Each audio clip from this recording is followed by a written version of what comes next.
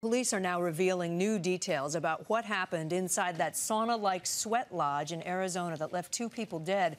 The family of one of the victims said she was in top shape. So what happened? Our Mike Von Fremd has the latest now from Sedona, Arizona. Good morning, Mike. We're 2 minutes out there. Good morning, Kate. Homicide investigators say it may be 4 weeks before we know if criminal charges will be brought. But we are learning shocking new details of the conditions the 60 people endured during their spiritual ceremonies. 3 days later, and there are still more questions than answers about what caused the deaths of Kirby Brown of Westtown, New York, and James Shore of Milwaukee during a spiritual ceremony inside this makeshift tent called a sweat lodge. The two were among the 50 followers at a retreat run by self-help expert James Ray, and from details now emerging, it was an intense physical ordeal.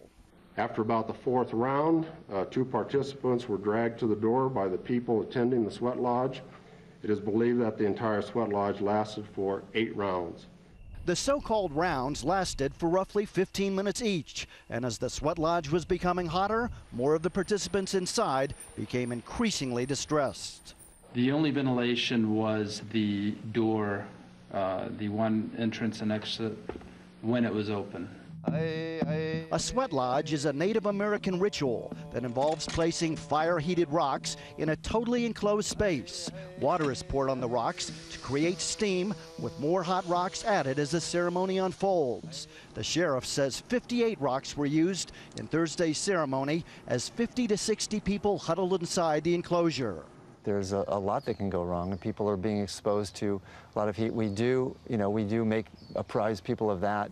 But investigators are looking beyond the heat as the possible cause of this tragedy. They've taken samples of the materials the sweat lodge was built from.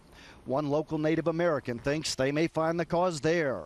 If you use bad material, plastics, things like that, that causes toxic fumes. That's why we don't use plastic in our lodge. And the sheriff still wants to talk to the retreat's organizer, James Ray. We attempted to interview Mr. Ray at the scene. He refused to talk to us.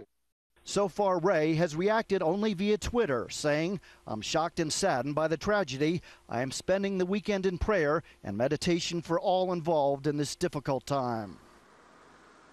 Ray has been holding spiritual events here in Sedona for more than 5 years. As the criminal investigation continues, there is a possibility of Ray now facing lawsuits from families of the victims.